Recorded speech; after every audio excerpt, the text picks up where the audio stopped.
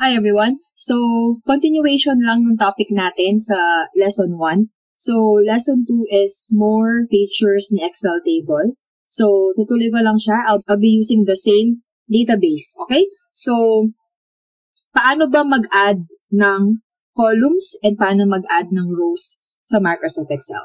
So, let me show you a demonstration first doon sa manual range. Let's say you have a manual table like this. Okay, so let's say you will be adding another row or another column. If you right-click a single cell, if you right-click here, and you select Insert, you will have some confusing options here. So if you select entire row, you will have this output.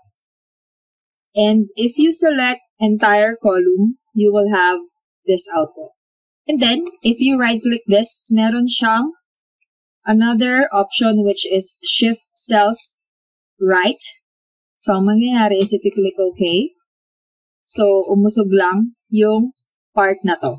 And then you have a blank cell here. So, let's say you have highlighted this part. You right-click, Insert, Shift Cells Down, click OK. Ito yung magiging output. Okay, so para ka lang nag-move ng cells, which is, sa database management, medyo risky siya kasi baka accidentally mo mausog yung mga data. And kapag hindi siya pantay-pantay, baka magkaroon ng errors sa formula or accuracy. Okay, so let's delete this one. In Excel table, you don't have to worry kasi if you right-click anywhere, let's say right-click, and then you have another option here. Okay? You have a lot of options actually kasi hindi naman ganito ang lalabas kapag you are working on a regular table lang. So, if you click Insert, you have two options. Table columns to the left, table rows above. Okay? So, let's say table rows above. If you click that, you will have a blank row. Okay? Let's undo that. And then if you right-click anywhere, let's say here, Insert, Table Columns to the left. So, sa left side ng column G, magkakaroon ng bagong column. And automatically, nilagyan niya ng title header na column 1.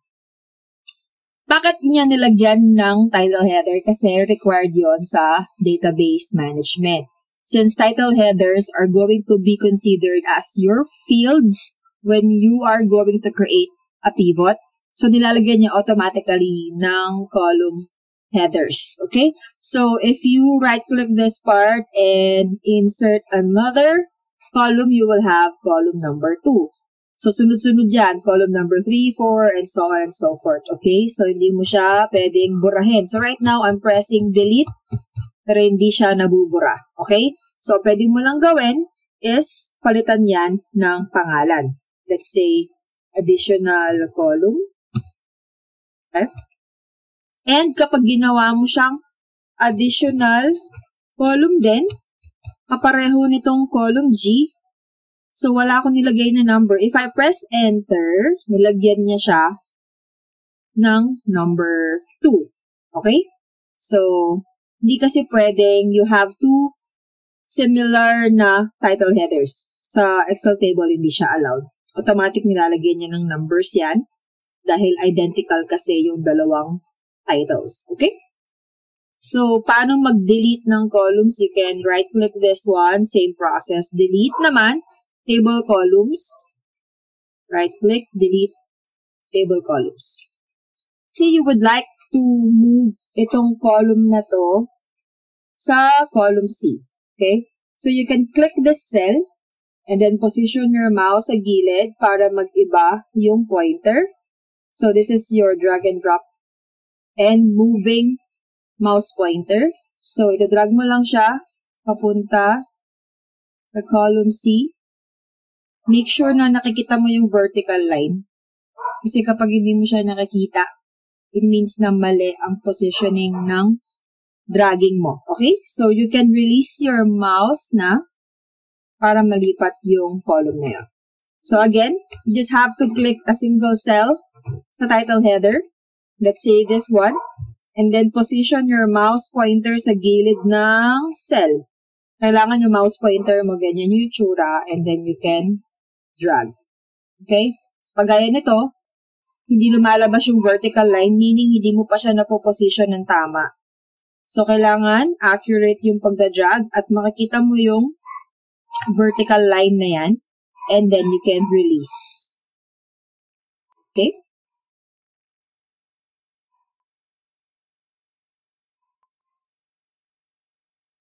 Next is, I'll go at the end of the record. So, you can press Control down. Okay? Para saan yung Control down? Para pumunta siya sa last na record ng table mo. And, ang additional feature pa ni Excel table is if you go to design, there is a total row here. So, if you click that, you will have additional row and it's labeled with total. So, kapag pumunta ka sa mga columns na pwedeng i-calculate, it will have some fields and functions na pwede mong magamit. Let's say, if you click this column, meron kang drop down, and then if you would like to get the average, the count, and then yung count mo yung numbers, you can also get the maximum value, you can get the minimum, the sum, ayan. So, hindi mo kailangan mag-type ng formula. And if you see, there is a formula here na automatic na nalagay and you don't have to change that kasi automatic naman na feature ni Excel table yon. So you can add another one here. Let's say you want to get the average. Let's say you want to get the maximum value in this column. Okay? And then you want to get the minimum, for example. Then let's get the sum. Usually yung STD Dev or standard deviation, more on statistics na, at saka yung var, and you can have more functions as well. But basically, yun lang naman yung mga madalas nilang ginagamit. I would suggest na you only use this total if you have a smaller data lang or a smaller set of table, okay? Kasi hindi siya advisable sa mga malakihang data. Ginagamit lang to if you need to get the total. Tapos, you can calculate naman this data using a pivot report. So, we can disable this. Alright, so, just have to press Control up arrow key para bumalik sa pinakauna. So, Control left, Control down, Control right, Control up, and Control left ulit. Okay, so, shortcut keys. Next is, I will be adding a slicer. So, let's say, I'll highlight this one. Okay? Right-click, insert. Okay? So, kung nag-highlight ako ng 13 rows, kapag nag-right-click, insert ako, 13 rows then yung ma-add. So, I'll leave a space here. So, para saan ba yung space? So, you have to click your table, go back to design, and then click insert slicer. And then, let's select some fields here. Basically, itong fields na to, yan din yung nasa table mo. And let's select, for example, region name. Then, click OK. And you will have this slicer. Para saan ba yung slicer? This is what you can use to slice and dice your data or to filter your data. So, let's zoom this. Oops. Okay. So, your region name is this one. So, imagine if you're gonna filter this out, you'll click that and select all, Northwest. And then, you will see here itong part na to sa ilalim ng sheet tab mo. Okay? 414 records ang under kay Northwest. Okay? So, yun yung magiging guide mo if you need to count the records. So, if you filter this out, let's say, Southeast, you will have here 252 records nakita niya out of 5,575. Okay? So, you can reset this. Kaya lang medyo matrabaho yung pag-filter. So, what I normally do is, dinidisable ko yung filter. And then, you can use the slicer. North Central. So, you have North Central data here. Northeast. northwest, south central, southeast, and southwest. Okay? So, mas madali siyang gamitin compared to filtering. Alright? So, you can click clear filter para ma-reset yung filtering mo. And then this multi-select, you can use that if you want to select more than one item. Pero what I normally do is I press control lang. So, let's say north central, and I want to see southeast at the same time. So, hold your control key, select southeast, tapos release mo lang yung mouse. So, you will have north central and southeast at the same time here. Okay? So, control home tayo para pumunta tayo sa pinakaunang cell. Alright? So, let's clear this filter. Can you add more than one slicer? Yes, you can do that. Make sure you click your table first. Go to design, insert slicer, and let's select another field. Let's say category name. Click OK. Alright. You have 2 slicers now. Okay. So let's say you have selected North Central. And then you can select South Central. And then you can select this item. So you have 2 filtering criteria, South Central and shrubs. Okay? Let's say Southwest, tapos container plants. Ayan. So you can filter your data using 2 slicers kasi magka-connect sila. Okay? So let's say, for example, if I selected container plants and then North Central, okay lang din naman kung ano yung gusto mong i-click muna. Okay? So, wala naman siyang bearing kung ano yung una mong isa-select sa slicers. So, let's say you are missing some data here, always make sure na i-reset nyo yung mga filters. Baka mamaya meron kayong hinahanap na data. Hindi nyo mahanap yan pala, naka-slicer pala kayo.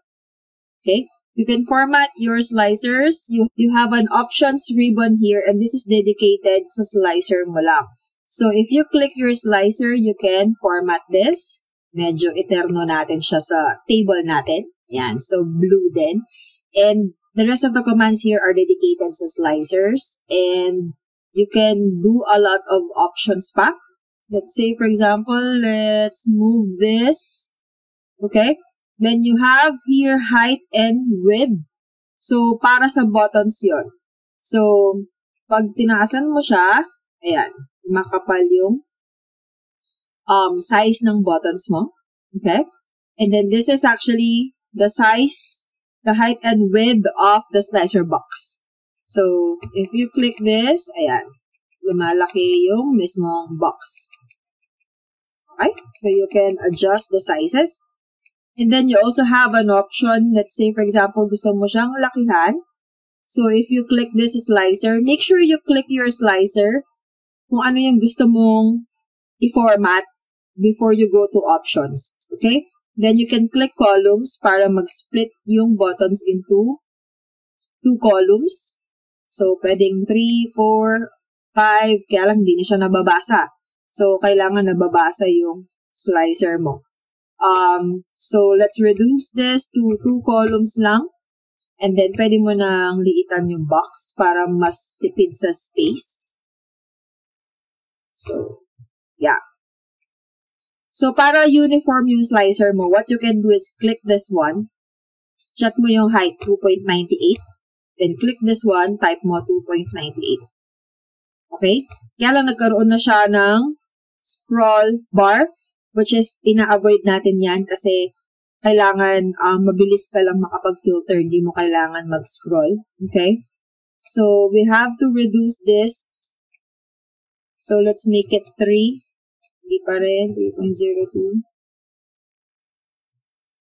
3.05 or 3.5. So, check mo lang yung size niya dito. Click this one and type 3.5. Okay? Tapos, you can highlight this one. Right-click. Delete. Okay? So, you can increase the size of your buttons there. Okay. And now, you have a slicer for your Excel table. Ang slicer, available pa rin yan sa pivot tables. You will still use that. And mas marami siyang features kapag sa pivots siya nakakonect. Okay? So, always remember to reset your filtering when you're presenting your report.